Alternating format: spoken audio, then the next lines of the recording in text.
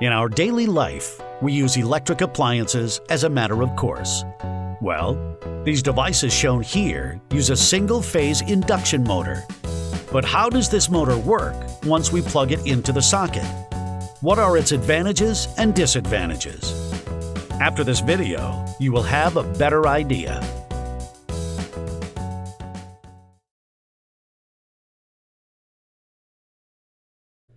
When talking about the single-phase induction motor, you usually mean the capacitor motor.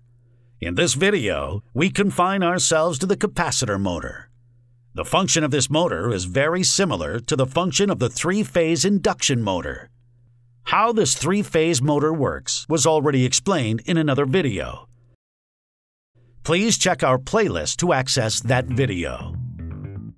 To understand the capacitor motor, you should first understand how a rotating magnetic field, or RMF, can be built with only one single phase. So, let us have a closer look at the stator. The stator consists of a hollow, cylindrical core with a number of evenly spaced slots, which provide the space for the stator winding. To interrupt the path of the electric eddy currents, this core is made up of stacked laminations. So let's place a winding within the stator and connect this to an AC power supply.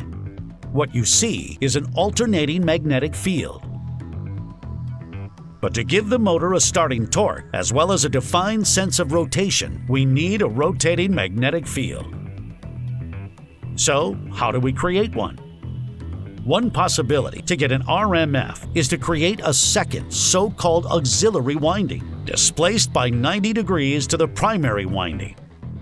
Furthermore, the current in this auxiliary winding is almost 90 degrees out of phase.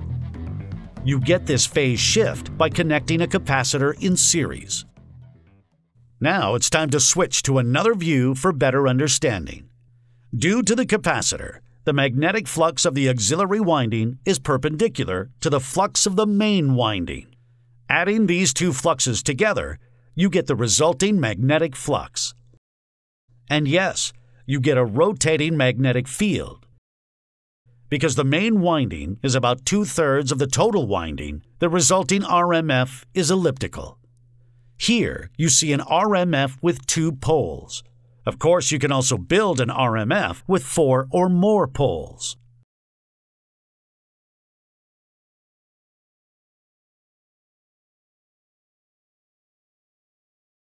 So, let's have a look at the inside of the motor. As you learn, the RMF is built within the stator. The rotor, the moving part of the motor, consists of bars with end caps on each side. Therefore, you can also call this motor a squirrel cage motor. To enhance the magnetic field of the rotor, and therefore the torque, the rotor bars are mounted within a pack of steel laminations. As the stator magnetic field rotates, voltage is induced within the bars of the rotor. As the rotor bars are shorted at both ends, there is a closed path for the flow of current. This in turn produces a magnetic field in the rotor bars, which opposes the magnetic field of the stator. The direction of the force as a result of the interaction between stator and rotor field can also be determined by the Lorentz law. Why slip? Torque can only be created when the rotor current is induced. To say it in other words, the rotor always has a rotating speed less than the RMF. This difference is called slip.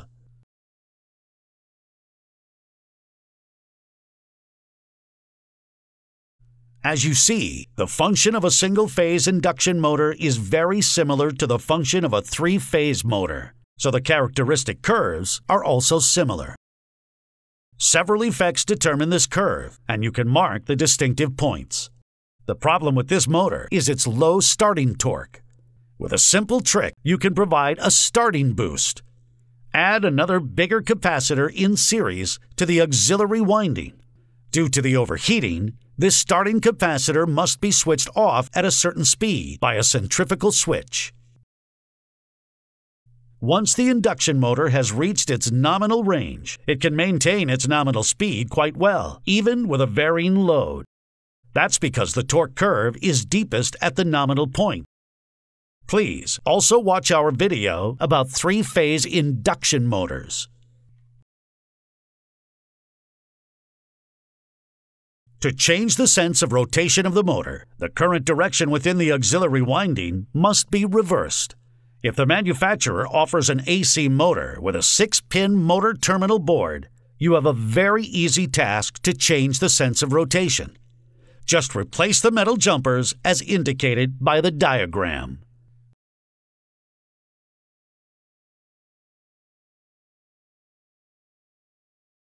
All values refer to rated operation. In rated operation, an induction motor has the best ratio of efficiency to power factor. The slip in rated operation is approximately between 3 and 7%. This motor has a nominal speed of 1400 RPM. With this information, you can evaluate the synchronous rotational speed of the RMF and furthermore the slip.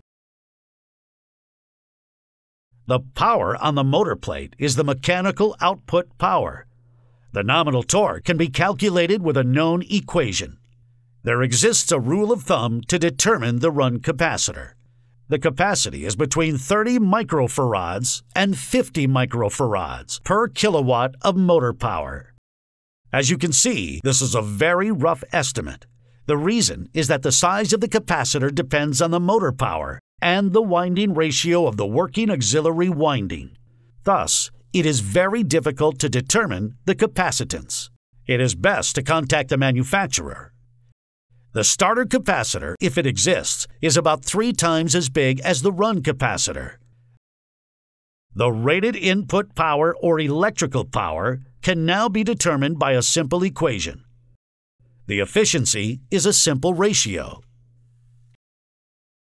The insulation class describes the thermal tolerance of the motor windings. The letter indicates the motor winding's ability to withstand operating temperatures for a specific length of time. The code IP, or ingress protection, defines how well an enclosure protects against the external environment. As the number gets higher, the protection gets better. The first digit defines the protection level against solids, the second against liquids. You must use both digits to define an enclosure. Further information about your motor can be obtained from the datasheet.